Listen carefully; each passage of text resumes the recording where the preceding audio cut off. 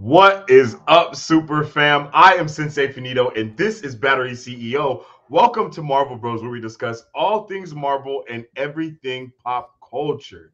Battery, tell the Super Fam what is on the agenda today. Well, we have yet another installment in the Shrek dynasty. All right, we got the Puss in Boots, The Last Wish. The Last Wish. This is a official trailer. I believe this is the second Puss in Boots like movie type thing they've done before, Yes. right? Yeah, because the first one was with Humpty Dumpty. Yep. I haven't really watched any of the spin-off stuff. I've only ever really watched like the main movies. With that said, he was such a great character in the Shrek. And I'm so happy that he definitely was getting some love after the fact. But I did get a lot of love. I just hope this isn't another Ice Age. I don't need another Ice Age, Disney Plus destruction. Yo, my man was so furious about the Ice Age. I don't even remember the name. I will say is that one thing I will say is that the Puss in Boots movie is a solid movie. I like that movie. It does a lot of the beats that Shrek kind of establishes with the world, I guess. Like, not to say that Shrek is like solid with world building or anything like that, but the world that they have, Puss in Boots definitely like takes place in that world. You know what I mean? It feels authentic to being in Shrek. And I believe, don't quote me on this, but I believe that there are 3 separate television shows of Puss in Boots. I believe he has his own show, and then I think there is an interactive show on Netflix as well, and I think there's another show about something. And I think all of that stuff does really good on Netflix, if I'm not mistaken. I think all of it does do good. So I like Puss in Boots. I'm interested to see what kind of story they're going to do. And like Bat said, I really am nervous about them possibly, messing up the childhood that we knew and loved. But let's get into this right into it, man, and see what we're dealing with. So scared. The sigh of nervousness. I am known by many names. The Stabby Tabby, El Macho Gato, the Leche Whisperer. I am Puss in Boots. Holy frijoles. Whoa, what the heck? Lunch me. And the rest of you, play double time. Hey, Giant!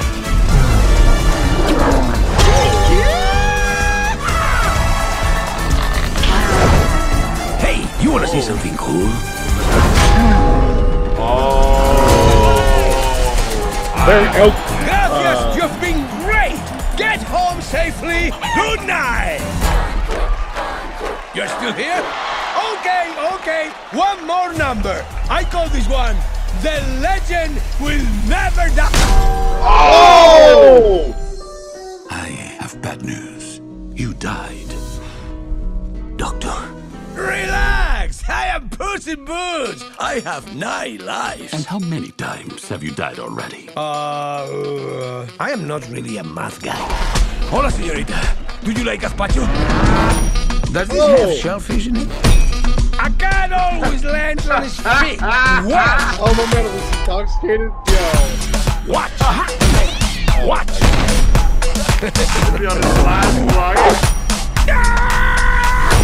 And then there was the giant today. So what is that, like a 4? That makes 8, Puss. What do you wish to do with your last life? When you only have one life, that's what makes it special. Drive, perro!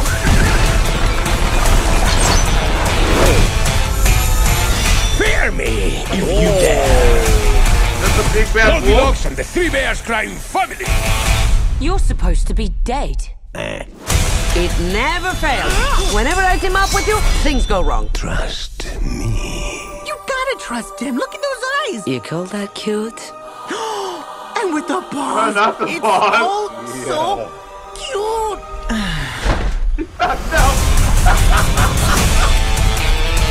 Am I doing it? Stop. You're gonna give yourself a hernia. Okay. Okay. Okay. You I look too bad. see what people were saying on Twitter, like you were saying about the animation style taking a little bit of a blow, because I will say that it did take a blow. I know what they're trying to do. And what they're trying to do is something that I was really nervous about when we saw this happen in first with Into the Spider-Verse. They're trying to take that kind of comic booky style and add it to their own uh, animation style that they have, because I think every kid animation studio has their own look to it. Ice Age looks like Ice Age, Shrek looks like Shrek, Toy Story looks like Toy Story. You know what I mean? So on and so on and so forth. DreamWorks, Pixar, you can tell the difference in the quality of their movies, and not just the quality, I'll say in their animation style, basically. And they definitely blended some of that, like when the bell hit and it rung around, immediately I thought Into the Spider-Verse and was like, I don't know. And then when he ran across the building, immediately I was like, okay, nah, I don't think they did. They didn't take the good aspects from Into the Spider-Verse, basically. Yeah. For me, it looked like, you know how like a lot of the older cartoons that we grew up watching, they're starting to bring them back, but in like not CGI. It's kind of like CGI. 3D animation.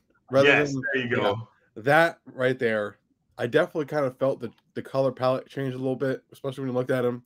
And I'm not trying to make excuses or trying to roast this at all, but I genuinely saw some differences in the animation versus what we had before, and it didn't look that great for me at certain times. Yeah, it wasn't better at all. Like, it wasn't an upgrade. With that said, the story though actually looks like it might hit.